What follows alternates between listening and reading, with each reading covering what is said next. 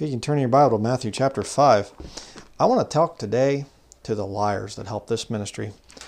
Yes, how liars help King James Video Ministries.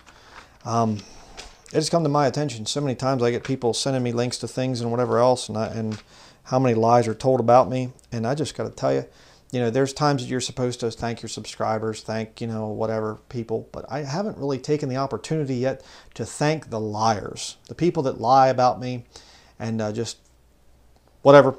I got to thank you, okay? Because things are going so good. I have to attribute some of my success in ministry, whatever. And I don't mean monetary. I'm just saying the Lord using me. I have to attribute some of it to you out there, to my liars out there. Not my liars, because you're your own little thing there, I realize. But I just got to thank some of you people for lying about me. Yeah, let me show you why. Matthew chapter 5, verse 11 through 12 says here, "Blessed are ye when men shall revile you, aye, and persecute you, and shall say all manner of evil against you falsely for my sake." There are a lot of false things that are said about me, just blatant lies. It's amazing. "Rejoice and be exceeding glad, for great is your reward in heaven, for so persecuted they the prophets which were before you." Thank you. This is my way of saying thank you. One of the things, I'm going to go over some of the lies here, the most common lies, and one of them is that there's just no joy in you anymore. You're just so bitter. You're just going, okay, I guess my smiles or what, and I mean, I'm enjoying life. We have a great time, we have a lot of fun. I laugh all throughout my sermons. I tell jokes, and people don't even watch the videos, and they just, they see me rebuking something. They go, "You're so bitter." This is not actually a smile. I'm not laughing. This is bitterness and sorrow. And okay, that's one of the false lies that's brought against me. Another one of the ones that I love, and just let me make official statements here, okay, against the liars out there. Brian Denlinger is bitter and never has any fun. Not true. I do have quite a bit of fun. Okay, so now you can stop lying about me. Well, maybe you shouldn't, because then I say I won't get as many rewards in heaven. Okay, sorry. Just keep lying, okay? Keep the lies coming. I need more, against the ministry. That helps me to get more blessings. Again, another one of the lies is that Brian Denlinger is a modalist. He teaches modalism. This is amazing. Because you just do a little Google search there, and modalist comes up and it says God in 3 modes. Show me where I've ever preached that. I've never have. So I will officially state for the record, I am not a modalist. I believe modalism is a heresy. Okay, it's pretty easy to debunk, but at least it's closer to the truth than the Trinitarian nonsense. All right, it's a little bit closer. God doesn't appear as 3 different modes. Okay, he's body, soul, spirit. These 3 are one being, you get it? So, you call me a modalist? Well, you're a liar. I'm not a modalist. Official statement. Okay? Number 2, Brian Denlinger teaches works salvation. Another one of my favorite ones.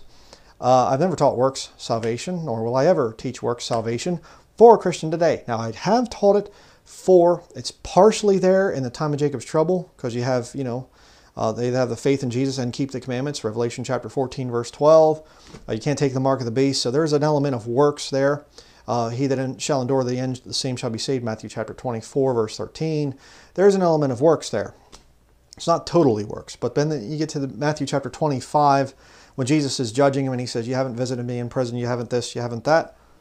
Okay, that's like pretty much totally works. And then you get into the millennial kingdom, of course. Jesus Christ is physically present, so you can't have faith at that point in time.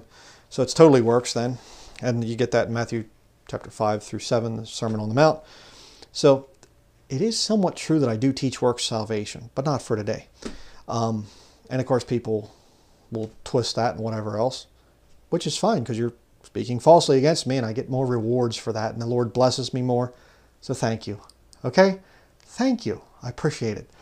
But the thing of works salvation, they say that I'd say that a changed life has to follow salvation. Well, that's just kind of a duh moment, But see, works salvation is, you never know for sure. It's you are being saved. You can't say I'm saved, I know for sure I'm saved. That's not what I've ever preached. Salvation happens, boom, right there. Okay? Then you do works meet for repentance. The salvation, the second salvation is you save your life from the mess that it was when you came to the Lord to be saved. All right? That's why Paul writes to Timothy and he says, in doing this, thou shalt both save thyself and them that hear thee. He's not telling him to work for your salvation. Another place he says, work out your own salvation with fear and trembling. Okay? Sin will wreck your life. So you get saved, you come to the Lord as a sinner, broken sinner, you say, God, you call upon the name of the Lord to be saved. You know, hello. And you come to the Lord as a sinner, you get saved, all right? Now you say, all right, now Lord, please help me with this addiction and that thing there and whatever else, and show me what else I need to clean up in my life. Okay? But that doesn't affect your eternity in terms of, you know, whether you're going to go to heaven or hell. Believe you me, I'm in contact with plenty of Christians that are just really messed up in sin, and they're saved, and they're going to heaven when they die. Why? Because salvation happened in the past for them. They put their faith in Jesus Christ, death, burial, and resurrection there. And then they do works meet for repentance. And if they don't, they mess their life up. But they're still going to heaven. So let me make the official statement. I do not teach works salvation for today. I teach it for the next dispensation as a partial faith in works, because Revelation 14:12 proves it, and into the millennial kingdom. In the time of Jacob's trouble, there's definitely the judgment of the nations. You see it there. There's no faith mentioned in Matthew chapter 25. Preached on that before. And then going into the millennial kingdom, you can't have faith in somebody that's physically ruling on the earth. Okay, so in that sense, yes, I do teach works salvation for the future. Okay, you get that? For the future there. So, but, you know, don't lie. But if you want to, well, keep the blessings coming. We appreciate it. Another one of the ones that I'll hear, which I find to be funny, is Brian Denlinger has no church. Now that's amazing, because I've never met one person, you know, face to face that's ever, you know, come, people that make that statement, they don't come here, they don't know me personally, they don't know who I meet with, and yet they have this magical ESP type of a thing that they can see me wherever I go. And when I actually do meet with people, and I've met different people up here and things, and I've, you know, witnessed quite a bit out in public and whatever, and when they see that, they're just, I guess, the reception's not there. It's kind of fuzzy or something like that. I think the reception is a little bit off in some of those people's brains. They all know that I never worship with anybody else or fellowship with anybody else or witness to anybody. It's just me alone back in the woods someplace and whatever else, because they've seen videos on YouTube that prove it. Even though nobody's ever actually come here and physically talked to me, other than Joshua Alvarez did the one time. Actually came and, you know, visited with me a little bit. But there's, you know, all these people on YouTube, they just know for sure that I don't ever fellowship with people. I hide out in the wilderness someplace, even though right now I'm recording this video in town. Okay, yeah. But you know, Brian Denlinger has no church. In other words, I don't have a building where people come and emulate me. You know, that's what they're really saying. I have a church. I'm part of the church. I'm part of it all the time. I'm in church all the time. I'm never out of the church. But, you know, you want to keep lying about me and keep saying that I'm isolated and I never talk to anybody about Jesus and whatever else because you're someplace across the world or, you know, wherever else, some other state, and you know everything about me. Keep the lies coming. More blessings. Appreciate it. I really do. Number 4, Brian, and I'll make the official statement there. Yes, I do have a church. Yes, I do fellowship with people. Okay? All right? So you keep it up, well, then you're lying. Another one here, Brian Denlinger never admits to being wrong. I've seen that one. And again, I'm just trying to make some official statements here because people accuse me of lying and things, so I'll make an official statement. Yes, I have been wrong in a bunch of different situations. But see, the thing is, people get their little pet doctrine or the little thing there, and they want me to admit that I'm wrong in that. But if I line up with the scriptures, I'm not going to prove, you're not going to say, you know, are you wrong or whatever. I'm going to say, no, I'm not wrong. And I'm not wrong on a lot of the stands that I take. And where I have been wrong, yes, I have come out with videos and I've said, I'm wrong. I'm sorry. I apologize. I was teaching error. And yet my enemies, I've never seen any of their videos doing that. They're never in error, but I am in error all the time. Okay, so Brian Denlinger never admits to being wrong. Not true. I have been wrong numerous times, a bunch of different times, and it's in my videos. It's there. You want to make a little court case against me or whatever else, you can find the evidence that, yes, I have admitted to being wrong. Admitted to being wrong, one of the most recent ones was this thing of teaching this Antichrist peace treaty between the Jews and the Muslims. I taught that thing for years. I was wrong. For many years I used the Trinitarian type of terminology and everything else, but yet believed in the biblical Godhead.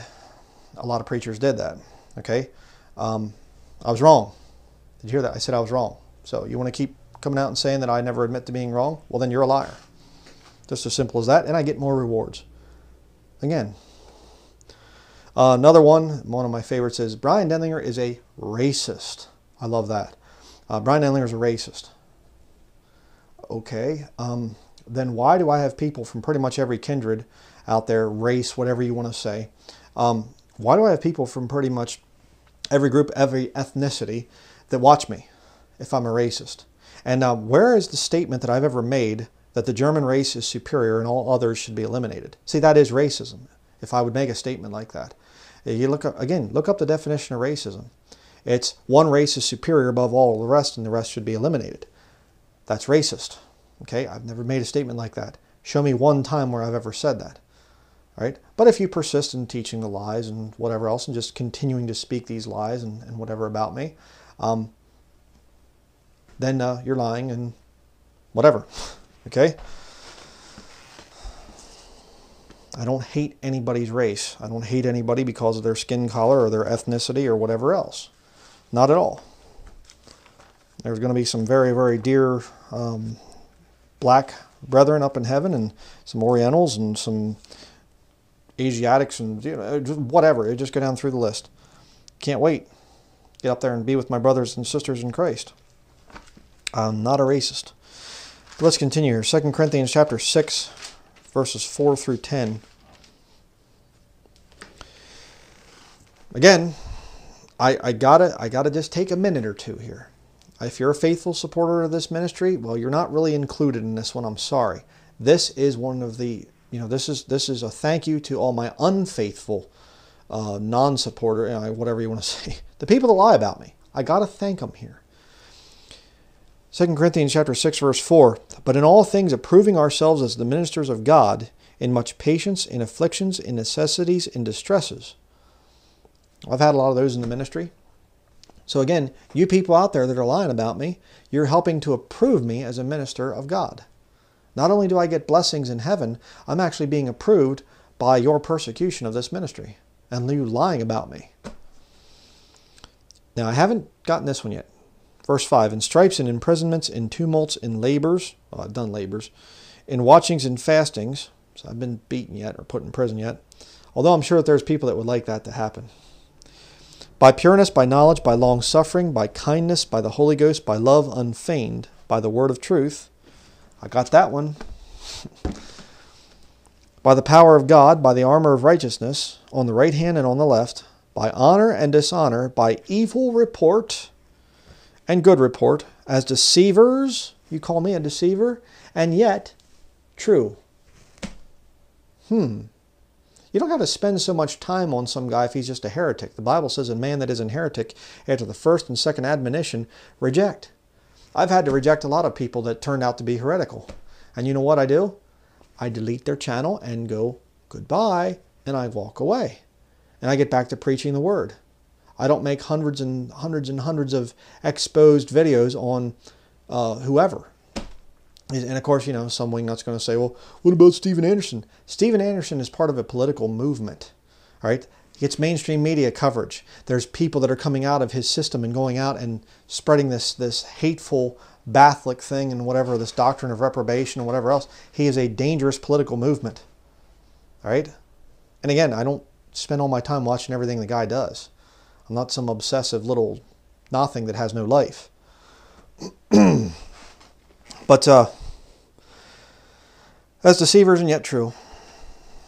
Sorry. As unknown and yet well known. As dying and behold we live. As chastened and not killed.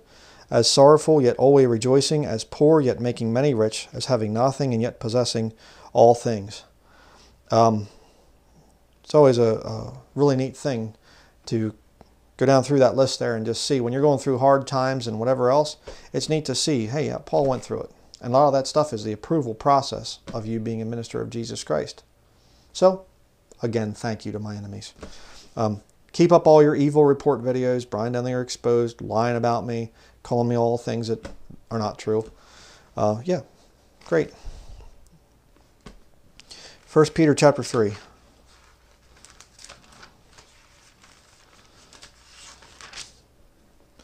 1 Peter chapter 3, verses 12 through 17.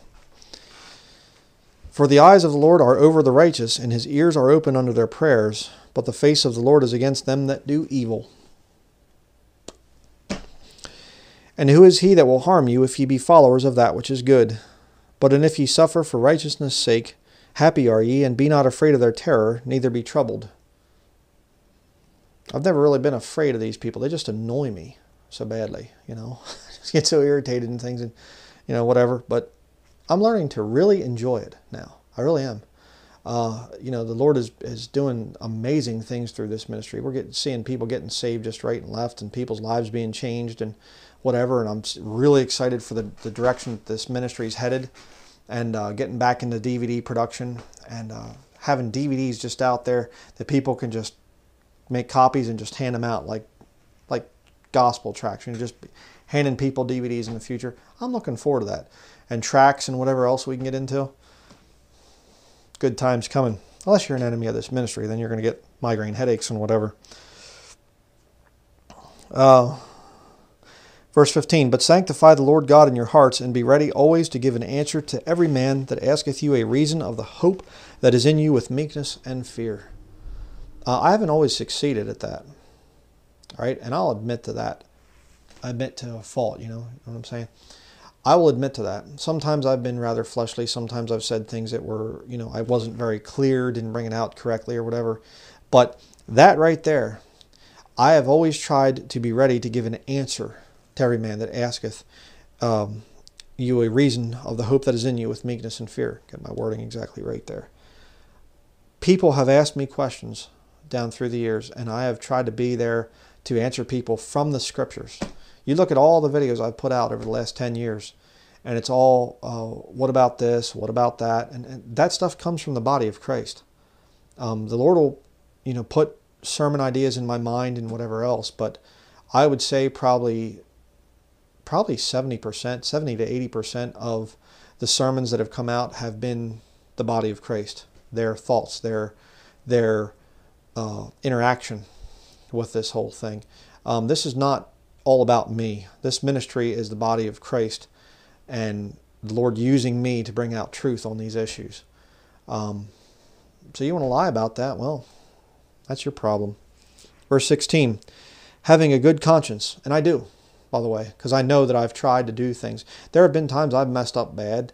I know the one time there was this thing, and I think I've corrected this before, but I just want to say it again because I feel stupid about what I said.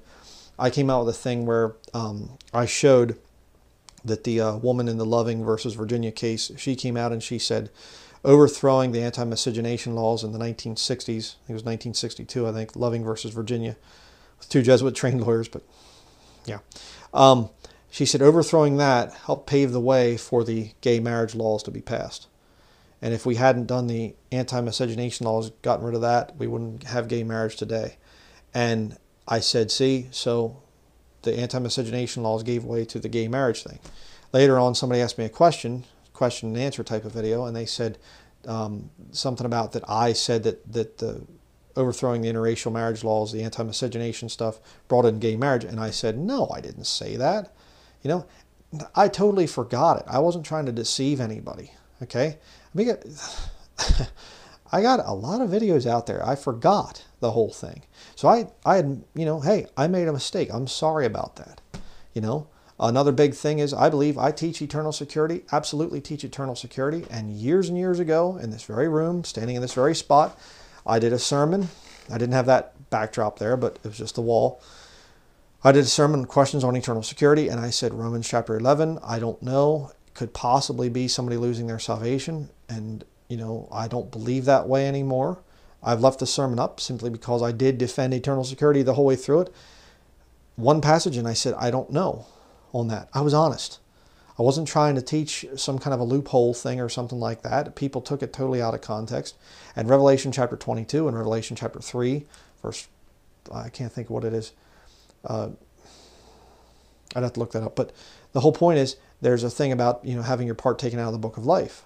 Now, I do believe that that is somebody losing their salvation. But you can make it dispensationally for the millennial kingdom. You can make it dispensationally for the time of Jacob's trouble. And I understand that. I understand the arguments. How can you be sealed with the Holy Spirit of promise and yet lose your salvation? That doesn't work. Yeah, I understand that. Again, I was just trying to be honest there. I wasn't trying to be some kind of heretic or whatever else, and I've tried to correct that thing, and yet people still leave the videos up. There's just this agenda there. Even after I've come out and said, I'm sorry, I apologize. Doesn't matter. Doesn't matter. They keep it up because they're trying to destroy my character. They're trying to, it's evil report is the whole thing. That's what they're trying to do. But I have a good conscience because I know I've tried my best. I know I've failed, and I know I've come out and I've apologized for that. Having a good conscience, that whereas they speak evil of you, as of evildoers, they may be ashamed that falsely accuse your good conversation in Christ. For it is better if the will of God be so, that ye suffer for well-doing than for evil-doing. Well, I suffer for well-doing a lot of times, and I'm being a little bit funny and sarcastic here, but again, why am I making this video? Am I making this video because I want to pout and whine and cry and whatever else? And no, I'm making it because I'm going through this stuff, and a lot of you are too. And if you haven't yet, you will be. You'll have people make evil report about you, and it'll just hurt you so bad sometimes, and you think, I didn't mean that. If I said that, that's not what I meant. You're taking my words out of context. What are you doing? You're being approved as a minister of Jesus Christ when you go through that thing. And it's rough. It is rough sometimes, I mean, you see Jesus Christ, even God himself, God manifest in the flesh, and he's walking around and he's just marveling at their unbelief, and he's going, wow, this is really bad. Can you relate? Yes. But it leads to blessings. So I'll end this video by just simply saying, if you persist in lying about me after I've come out and made some public statements here and said I'm not a modalist, I'm not a racist, I don't teach work salvation for a Christian today. Get that? I do have a church. All right. I have admitted to being wrong, and whatever other things that you want to put on me, and personal attacks and whatever else. If you want to continue in that, then you're a liar. Just as simple as that. And liars are going to have their part in the lake of fire. So I do hope you get saved. Come to the end of your selfish life that you have. So, but keep making your videos. Keep making them. Keep cutting up what I say. Keep, your evil report stuff up. After I've come out and said, hey, I'm sorry about that, whatever, keep it up. Yeah, go ahead. Just gets me more blessings. Just has the Lord use me more. So that is going to be it. Thank you very much for watching.